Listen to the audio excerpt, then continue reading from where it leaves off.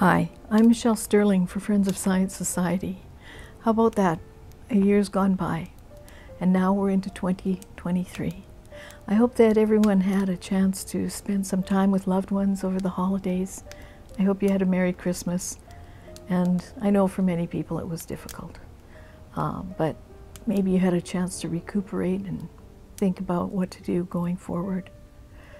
I think the coming year will be quite challenging. Many of the issues related to lockdowns have not been resolved, as you know. And over the holidays, I had a chance to read this book, and I wanted to bring it to your attention. I think it's really important to know about.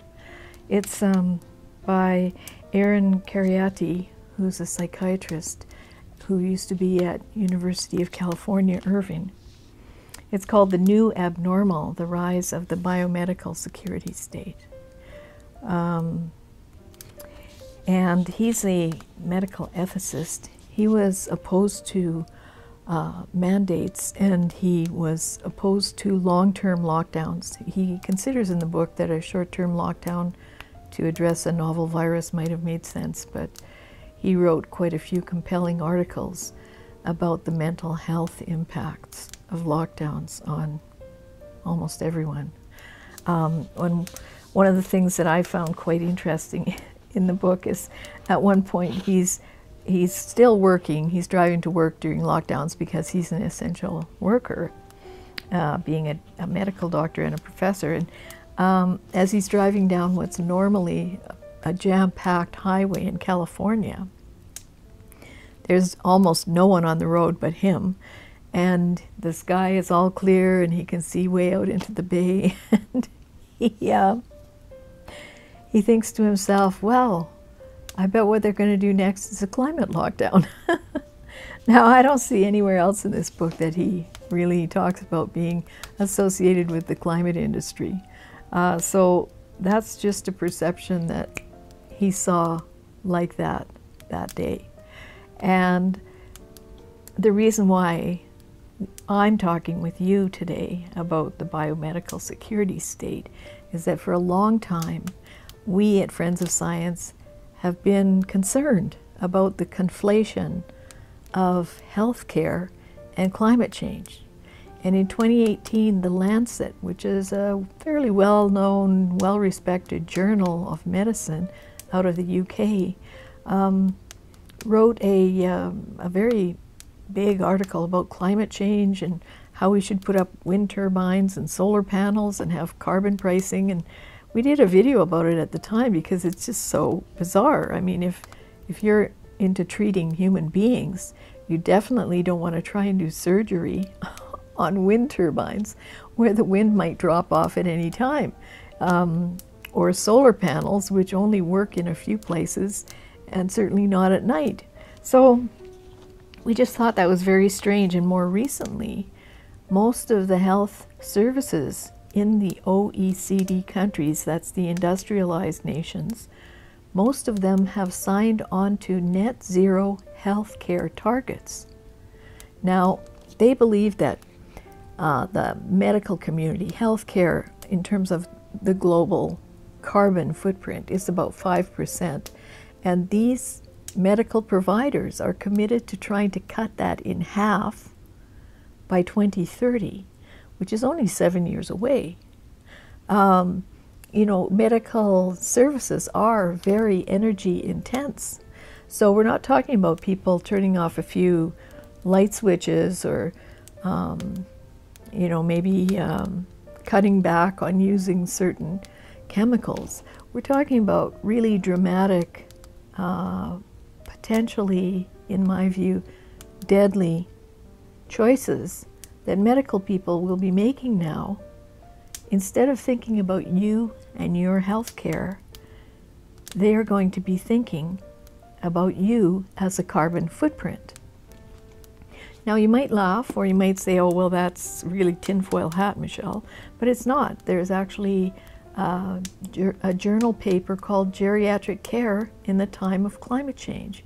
And this is out of the UK, and in it, they state that elder care, frailty, accounts for 7% of that. So you understand they're looking at elderly people and saying, wow, you take up a lot of energy.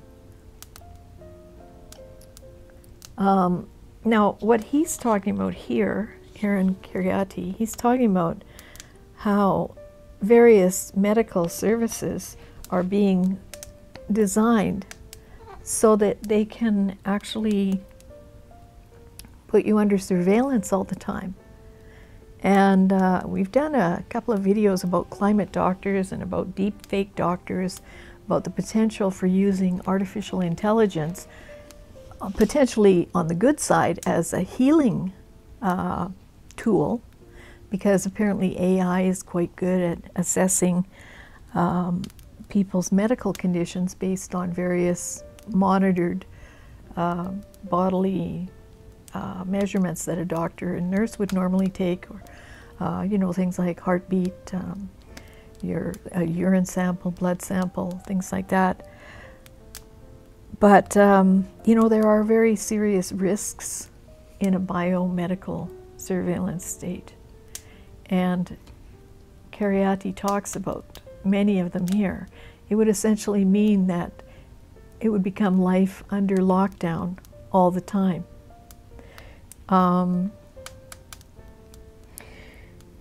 And if governments were totally benevolent, and if all the people in the world with power were benevolent people and kind and compassionate, that wouldn't be a problem.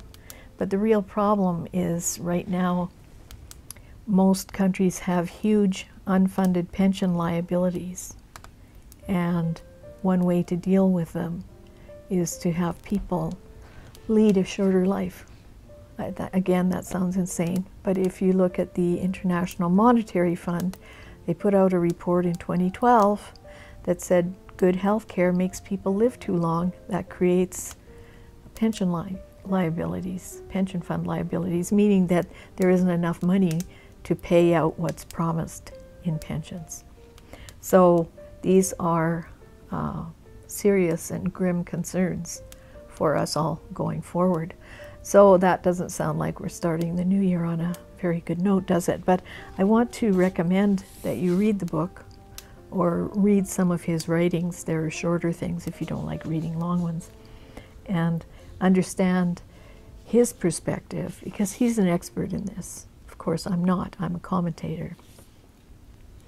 And one of the things that also struck me is, despite the description of the things that he foresees that could be problematic for all of us, he's very emphatic that we should not be afraid. We should be aware of these potentials, but we shouldn't be afraid, and we should resist. So I hope that you'll have a look at his writings, and I hope that you will consider some of your options going forward. And I hope that you will find a way to have a happy new year and enjoy every day and enjoy the gift of life, because it really is a gift. And in these crazy times, I try to look at it every day that life is an adventure.